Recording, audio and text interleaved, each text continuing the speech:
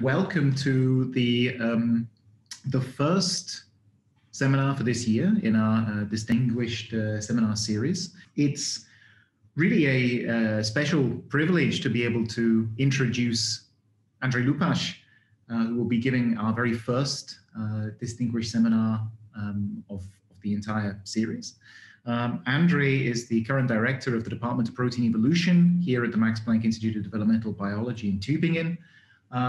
Andrei will talk about the revolution in protein structure prediction. Andrei, I think, is extremely well suited to tell us about this. Aside from his great level of expertise and knowledge in the area, Andrei was one of the judges in this CASP 14 structure determination competition that AlphaFold 2 so impressively trounced the competition.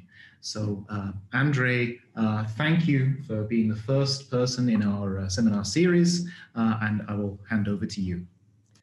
Thank you, John. And I see we're almost at 300. So allow me to start with a quote from my fellow Max Planck director, Thomas Lengauer, and also a great scientist whom I admire very much. He identified a number of challenges in computational biology, grand challenges, one of which was the protein structure prediction problem. And he identified two criteria for grand challenges. One, that the problem is obviously fundamental for science. And two, that the problem is so hard, it will only be solved after the initial relevance of the problem has just about vanished. Now, today I would like to convince you that far from having vanished, the solution we're going to see, although we won't understand how it works, portends some dramatic changes in the way the life sciences operate and the kinds of goals that we can hope to achieve. Another quotation that I think is interesting in this context is from Haldane. And he basically suspected that the universe is not only queerer than we suppose, but queerer than we can suppose. And so by paraphrasing this, the question is protein structure more complicated than we can imagine? And is that the basis for the reason why Thomas Lengauer suspected we would not get a solution in useful time? And again, what I'm going to show you today suggests that this might be true because we needed artificial intelligence to achieve the solution. And this showed two things. The first, that there were already enough data in our databases in order to solve the problem. And two, that the human brain was obviously not capable of figuring out a solution unaided. So, it's very odd. So let me start with a few general remarks about proteins. Why do we even care about the protein folding problem and its solution? And the answer, well, is for obvious reasons. Life is the result of the chemical activity of proteins. Certainly life today is. And in our DNA protein world, nucleic acids are only there to specify which proteins are made when, where, and in what amounts. Everything else is done by proteins. And if we look at this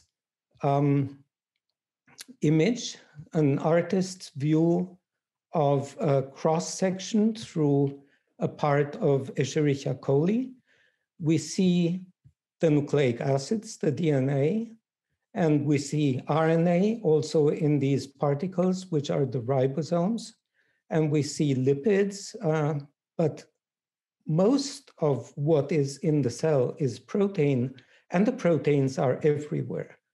They replicate the DNA, they repair it, They transfer materials, they package, they assist the ribosomes in making more proteins. They carry the entire metabolism. They are throughout the inner and the outer membrane, and they're even outside the cell, not shown here.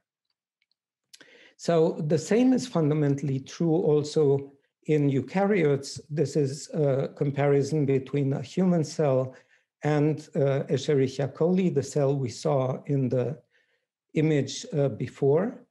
Now, although the eukaryotic cell is typically 3 orders of magnitude larger and has a much more complexity due in large part also to all these internal compartments that are being made, when we look at the cross sections, we see that virtually everything is full of proteins, whether it's the cytosol, the nucleus, the mitochondria, the Golgi, or even the extracellular space. So these proteins, which carry the chemistry of life, have a very large diversity. And beyond that, one thing they all have in common, as you can see in this image, is they are structured. There are intrinsically unstructured proteins. I might touch several times on them, but it is a peculiarity of proteins that unless they assume a defined 3-dimensional structure, they cannot execute chemistry. So most of what makes proteins essential in life cannot be done without structure. And so let us briefly look at the structure. Here we see one kind of representation that's very popular among structural biologists. It's called the C-alpha trace. And here, each amino acid is shown by a single point in space, the position of its C-alpha carbon. And these carbons are connected by sticks. You can color the elements of regular secondary structures so that it becomes easier to see the architecture, or you can even engage in wider ranges, flights of fancy, and replace the beta strands with arrows, showing the direction in which they run, and the helices either by helical ribbons or by cylinders. But all these proteins, no matter how simple or complex they are, have in common the fact that they are synthesized as linear chains of amino acids. Here I have colored the chain from blue to red, going from the amino terminus to the carboxy terminus, and you see it is a single chain. And every protein we have seen in the previous slides is also a single chain. And this is due to the fact that proteins are synthesized from an information deposited in DNA, and DNA is a linear molecule. So in the transcription and translation steps, we're just moving information from one macromolecule to the other macromolecule, but the linear nature of this information stays intact. No? All right, so this already prepares us for the next point.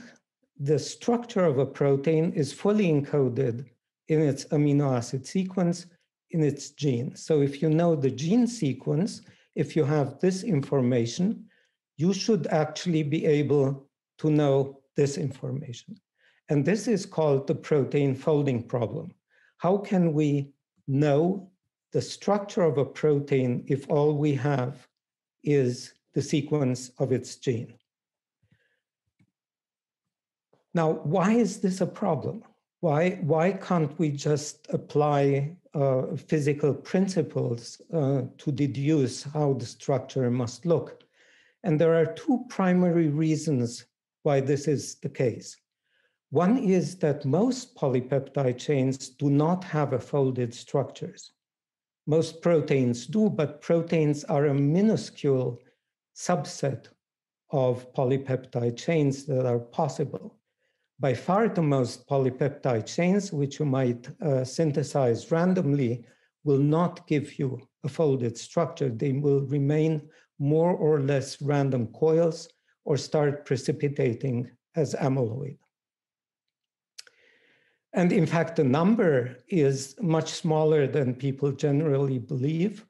I would estimate that a chain length of 100 residues, which is really small for a protein, the likelihood of folding is just 1 in 10 to the 20th.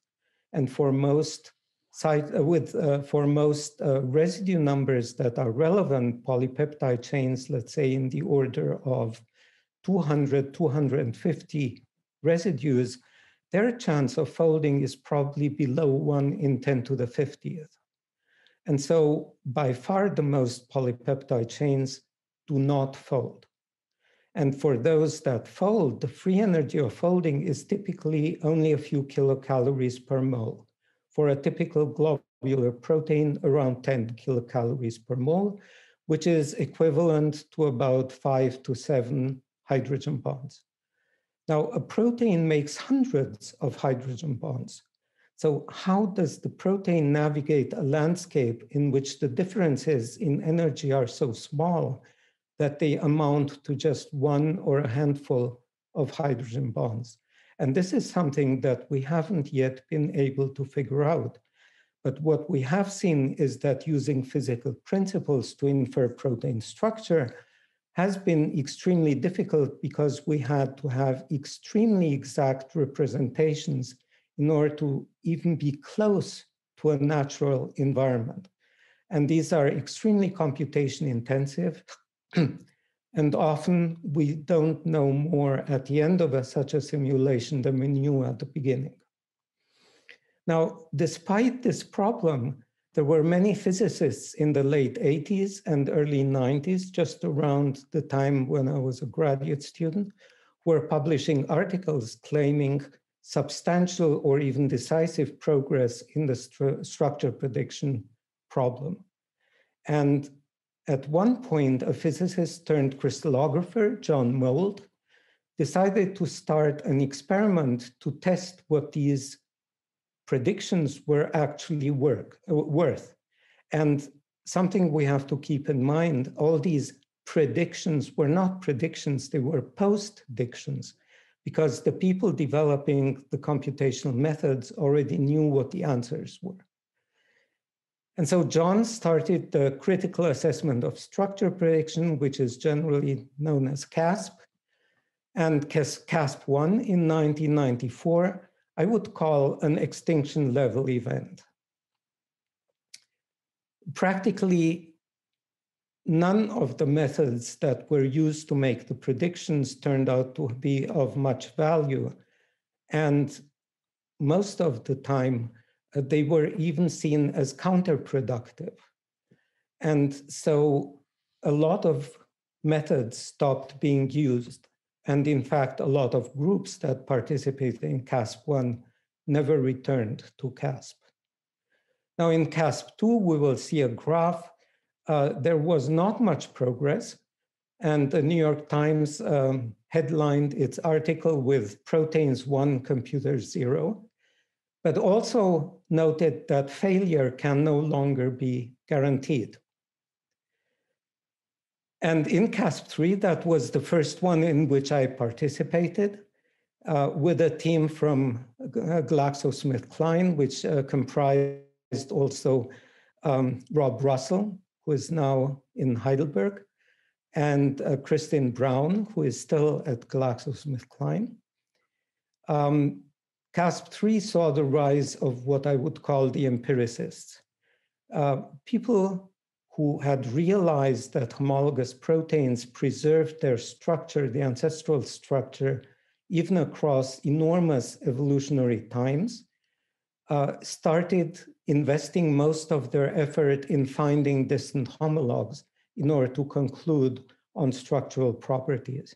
And that turned out to be fairly powerful. And so since then, sequence homology has become a primary source for information, and it is still so today. Most of the methods today work by multiple sequence alignments in which we try to learn from what nature has done in the protein world. And some important developments were Cyblast in 1997, Hammer in 98, and HHPred, which was developed here in Tübingen in 2005. Now, as an aside for the next figure that I will show you, GDT is an abbreviation for Global Distance Test, which is a way of measuring the similarity of two structures that have the same amino acid sequence. And basically what you do is you iteratively superimpose the two structures and look at the distance between the equivalency alpha carbons. And if they're within, let's say, 1 angstrom of each other, there's a certain score that you gain. If they're only within 2 angstroms of each other, you gain a lower score, 3 angstrom, 4 angstrom, and so on. And after 20 angstrom, I think, is the final cutoff, you don't get anything anymore, because that's practically random. So this is how these GDTs are calculated, and there's 2 GDT values. There's GDT-TS, which is the total score, and GDT-HA, which is the high accuracy score and which rewards particularly good solutions. Now, this is one of the targets that I've tried to solve in CASP3, and I'm showing it to you in order to give you an idea of what a good model was at the time, right? So this was considered a good prediction, and yet when you superimpose the actual structure to the model we submitted, you can see that not only was only the core roughly equivalent, but in fact there were topological errors, like for example, these 2 strands being reversed in their order. So overall, the shape of this model is quite different from the actual structure, and there are serious errors in it, which, you know, I would be hard pressed, even then I would have been hard pressed to call them details. Another thing that sometimes I can't forward my slides. Another thing that I did right around CASP3, together with my colleague Kristen Brown, was a model for the export domain of this fiber. And I predicted that the coiled coil, which forms the stalk of the fiber, would be in the barrel that is embedded in the membrane. And based on sequence properties and homologs, I made a prediction that this would look roughly like this. Chris built the model. And here you can see the structure, and we got the topology right. But again, you know, you'd be really generous to call the errors in this model details relative to the structure. You can see the shear number of the barrel is different. The periodicity of the coiled coil is different. This is a 7 residue periodicity, and the actual periodicity is 11 residues. And yet this was at the time something I was tremendously proud of, and something that most people considered a really good prediction, right? So with these 2 examples, I hope you have a little bit of an expectation background of what counted as really good predictions in CASP3. So let's move on to CASP4, where, I actually expected a different slide here. I expected this slide. Never mind. Let's first talk this slide through. CASP4 in 2000 saw the beginnings of Rosetta from David Baker's group, which was the first platform that tried to incorporate biophysical parameters with these sequence information approaches and marked a very clear advance. But then from CASP5 through CASP12 for 15 years, there was almost no progress. Let's take a look at that. These are slides from John Mould, which he showed at the CASP conference. And basically what you see here are polynomial regressions of the predictions, the individual predictions, which are not shown as dots here, but which you will see in a few of the other slides. And you see CASP1 was indeed the lowest by far, especially for the difficult targets. The difficulty here is estimated by the number of homologs that you can find. And the difficulty in this area was sufficient that the models were essentially random. They almost had no similarity to the actual structures. Now, CASP2, you see there was progress, particularly among the difficult ones. And CASP3 marked a very clear progress when the power of homology became established. And here you see the power of Rosetta, again, a very strong advance in GDTTS scores between structures and models. But then here, all these lines are the next 16 years. And, you know, that was seriously depressing, not only because there was no real progress, but because some years were worse than previous years. So we don't even see a linear increase in the order of the lines. Up through CASP 12, we had a standstill. And that standstill is basically what Thomas Lengauer referred to as the problem being solved long after it has stopped being relevant. And my seriously considering and even writing in some opinion pieces that I will not live to see the solution. But things moved on, and in CASP 13, we saw the first systematic use of artificial intelligence by some of the leading groups. And AlphaFold was entered here by DeepMind, and it won the competition. It scored best of all the predictors, but not decisively better. And so if we look at it here, you can see some of these dots, which show you that the regressions are in fact a very cleansed version of a rather messy array of data.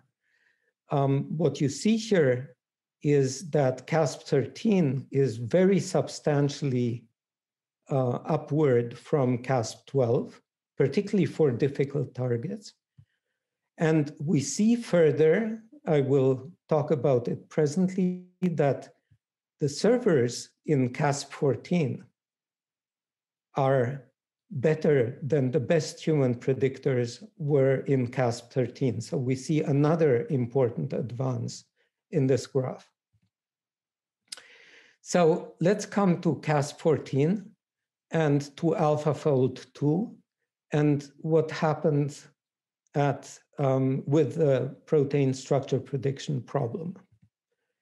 So here you can see the same graphs, and you see that in CASP 14, AlphaFold 2 was far ahead of anyone else, right? You can see that the others also made clear progress relative to previous years, right? This is CASP 14 without AlphaFold, but nevertheless, the distance to AlphaFold has grown very large, and we will take a look at that.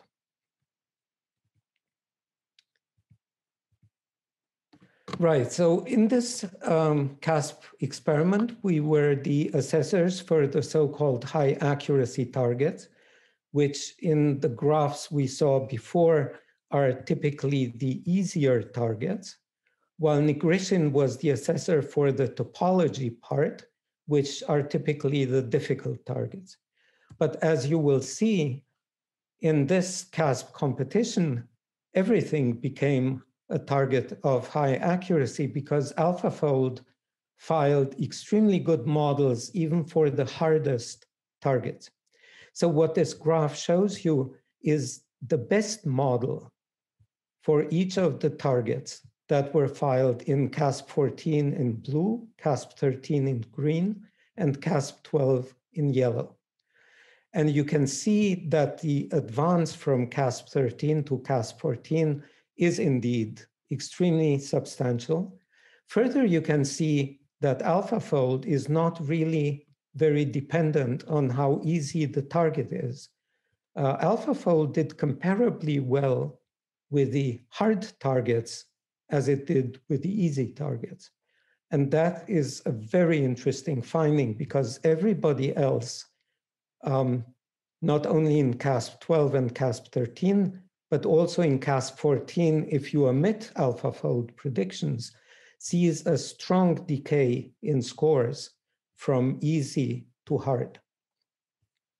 So this was something that alerted us to the fact that there is a very serious breakthrough going on here. And so let me tell you a few things about the scoring, not much, but I just want to compare the scoring function we used, which was developed by Joana Pereira, to the scoring function that had been used in CASP13. CASP13 was already a further development over the scoring function in CASP12 because it started incorporating dihedral and chi angles in order to measure accuracy. But Joana added one further term, and this term measures whether the model is actually stereochemically better than the target, which is a crystal structure typically. And the mere fact that we thought it was necessary to introduce this term, in other words, that we might be faced with a situation where a model was actually better than the crystal structure, shows how far we realized the progress went. And so Joana introduced this, and this was also a very pleasing development, I think, for anyone who thinks of the the scientific development of young scientists. She did her PhD developing this metric. And so she was the perfect woman in the perfect place when we became the assessors and were able to use her expertise in this. Right, so this is one of the more complicated targets, one of the hard targets, and the AlphaFold model. The target is shown, the target structure is shown in cyan, and the AlphaFold model is in magenta.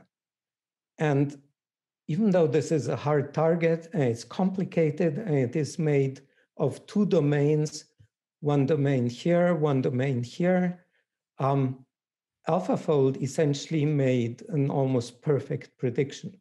And in fact, it is so good that we could not judge, even after detailed analysis, whether differences between the target and the model meant that the model was in error, or rather meant that the structure was in error, and that this was a minor confirmation under natural conditions, which nevertheless was crystallized in this way for packing reasons, for example, or for reasons of the ionic environment.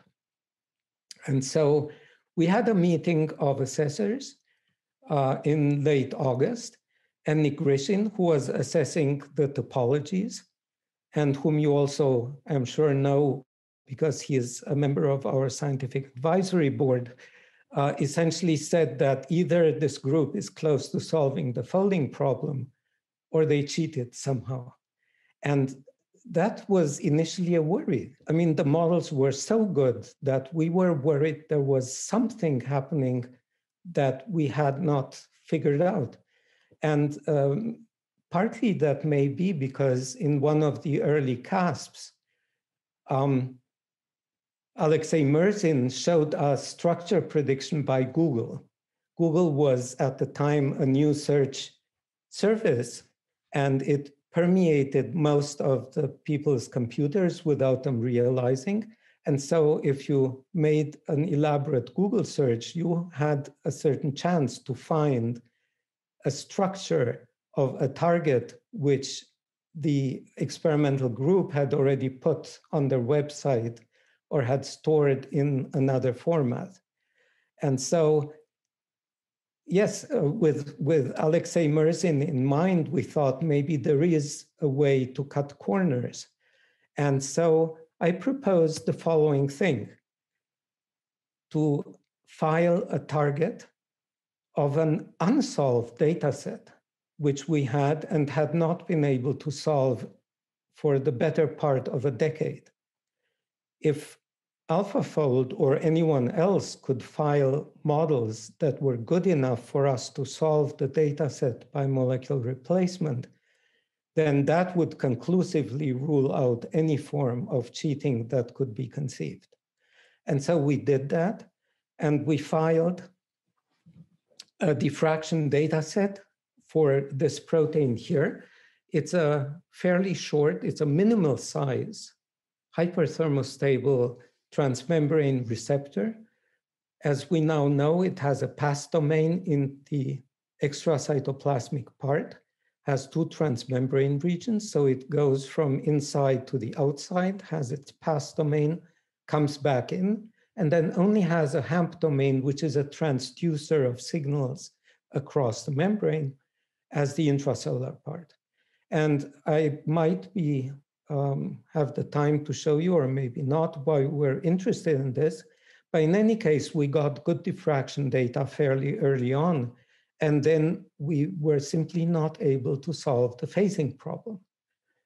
And so we took one of the AlphaFold models, and the structure fell right out. Marcus, as I recall, told me that it took him minutes to solve the data set with the structure from AlphaFold. And here you can see the superposition of the structure Marcus determined in gray and the model AlphaFold filed in red. And you see that the agreement is amazing, given that this is a very elongated molecule. So any change in angle in any of these elements would have led to very substantial RMS deviations. But in fact, the deviations were quite small. The superposition in all C alpha atoms for the model to the structure was less than 2.5 angstroms, which, yeah, is amazingly good. All right, so let us look where others stood on this target. So we see here the GDT-TS and the GDT-HA, the high accuracy measure, which I had already mentioned. And here we also see in the last column, Joanna's scoring function. And you see in the distance from the first ranking to the second ranking model, that GDT-TS is much more lenient than GDT-HA, and Joanna's scoring function is the most stringent. It puts a particular value on the details of the structure being correct. Now, we have seen here in the superposition the AlphaFold model with the crystal structure. Let's look at some of the other ones. All the ones I've highlighted in ochre are the same set of coordinates. And that was really stunning to me when I started to realize that I was seeing the same structure over and over. I at first completely failed to understand what was going on. It seemed impossible that two groups would arrive at exactly the same set of coordinates. And then it dawned on me, everybody can file someone else's model. There's no requirement that the model needs to be yours. All you have to do is to file what you consider the best model. And so what seems to have happened is this server here, tfold cat, which is a server from the company Tencent, a Chinese company, which probably many of you know, made a model. And since their server is public, lots of others use the server to derive coordinates. And everyone who filed a model that is shown in ochre thought that the model was so good that they filed it as their prediction. Now, a few people shown in lighter ochre, modified the structure slightly, and in all cases made it worse than the automated server prediction. The only thing that they managed to correct were essentially sidechain rotamers, which is what Joanna's function put a premium on and therefore ranked them in the order you see here. So this is the model that T-fold cat produced. Now, even though in detail the model is not nearly as good as the AlphaFold model, you can see that overall it's really impressive. I mean, in any of the previous CASPs, this would have been seen as a triumph. And yet it was dwarfed in its accuracy by the AlphaFold model.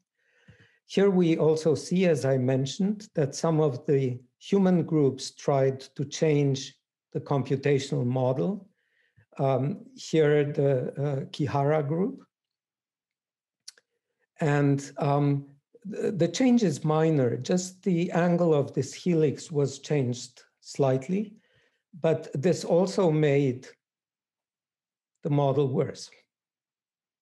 So, you know, win some, lose some. And this is from David Baker. The Baker group overall was probably the best next group after AlphaFold. And together with the Zhang servers was ahead of the pack. But you can see that there are substantial errors here, which are even more pronounced than the ones in the T-fold cat model.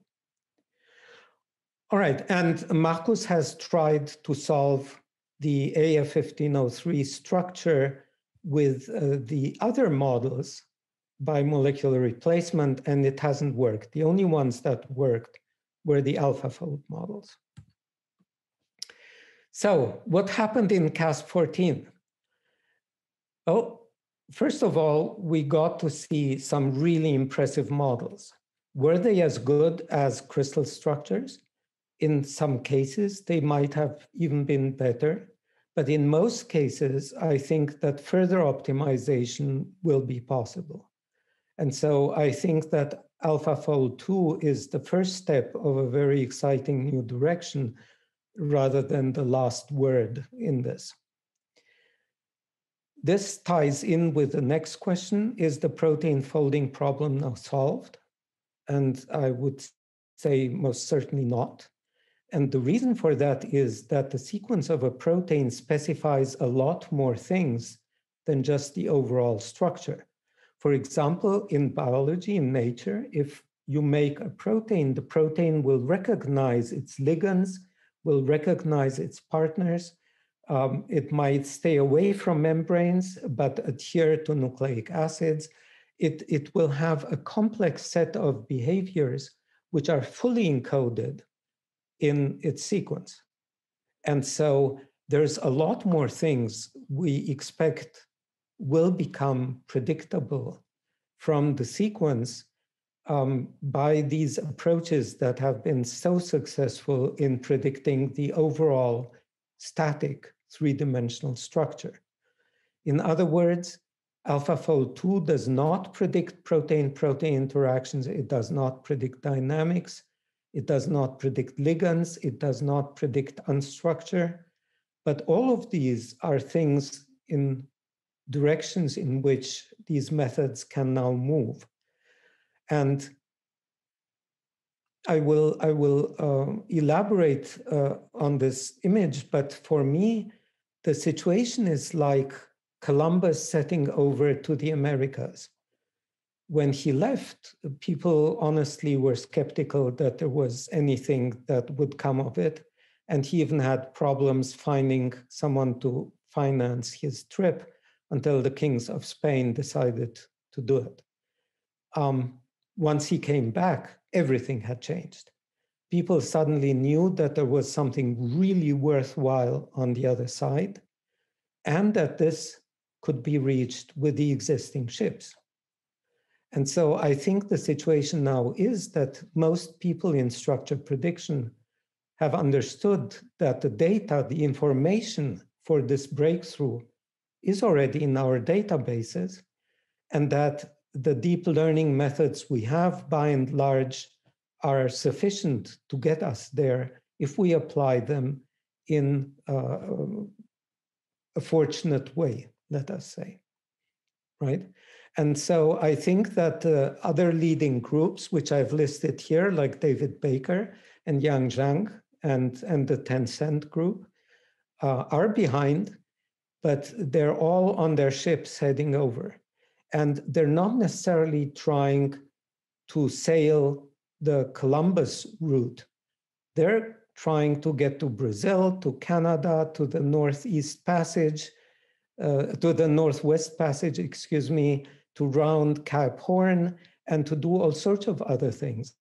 And so my bias is that what we will see is not only groups that are scrambling to catch up with AlphaFold 2, but also groups that are heading over into directions that it's not clear AlphaFold 2 is heading in.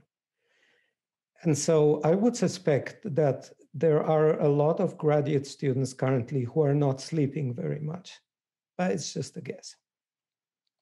Now, when and how will the AlphaFold method become available? Your guess is as good as mine. The DeepMind team has said that they intend to make it available as a server, and that they intend to publish a paper which describes their methodology. So I trust that a lot of the information will become available to the scientific community within a reasonably short amount of time. But right now, I suspect that they're completely swamped with requests, with inquiries, and with writing their own papers on this breakthrough. So I would say don't hold your breath, but do expect that there will be a lot of progress in your ability to just use servers in order to get very high quality models.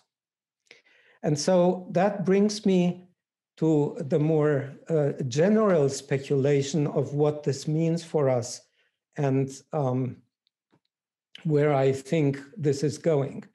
And of course, keep in mind that it is difficult to make predictions, especially about the future. So I may turn out to be really rather wrong about some of these things. But it seems clear to me that every area which found it worthwhile to invest so much effort into determining structures experimentally will suddenly experience a dramatic boost in its work by receiving high quality structural information about their protein pretty much upfront, pretty much as one of the first steps in the project. That's going to empower biologists tremendously. The other thing is, of course, and I think that's also a fairly safe prediction, that there are a lot of good data sets in the experimental groups which languish unsolved because one problem or the other cannot be solved, typically the phasing problem. Now, we had such a situation, and with the model, we solved it readily. And there were other people in the CASP experiment. I believe overall there were 5 or 6 groups who solved their data sets with AlphaFold models. So to me, it seems clear that within the year, we'll see the solution of a lot of things that right now are just sitting there. Now, I also think that within a few years, computation will be the main source of structural information. And so many papers which currently are looked at a bit obliquely for publishing models that may or may not be correct, will get a strong boost in being able to publish biological theory and biological models without actually going through the pain of having high resolution experimental data. and the experimental data will more and more be relegated to validating models or exploring particular aspects of the proteins which cannot directly be predicted reliably, such as possibly dynamics. Another point that will change pretty dramatically is our ability to design proteins. Currently, we can design proteins fairly well at sequence length of between 60 and 150 residues. But beyond that, it becomes exponentially harder to design anything reasonable. Now, with much, much better ability to evaluate the folding potential of sequences, we should be able to move into the realm of the average protein, which is typically around 300, 350 residues long. And if we can start predicting what these proteins have in terms of interaction potentials, then a lot of biological networks, cellular networks, which are relevant both to biological inquiry and to medicine, to therapeutics, will become explorable in silico. And that means that we can explore hypotheses on a very large scale in the computer before we ever go into an animal model. And that means also that we'll use considerably fewer animals. And I think that's also a thoroughly good thing that all of us are looking forward to. And so if all these things come to pass in a step that I would say is science fiction, but maybe not as far away as we think, we should be able to start designing not just proteins, but protein networks de novo. In other words, build entire systems of proteins that do advanced functionality. And we wouldn't have to rely on simply rewiring genetic information from existing organisms to do this. We could actually design the components ourselves. And with this, I would say this is the best point at which to stop and to ask you whether you have questions or points you would like to discuss, contributions to these ideas.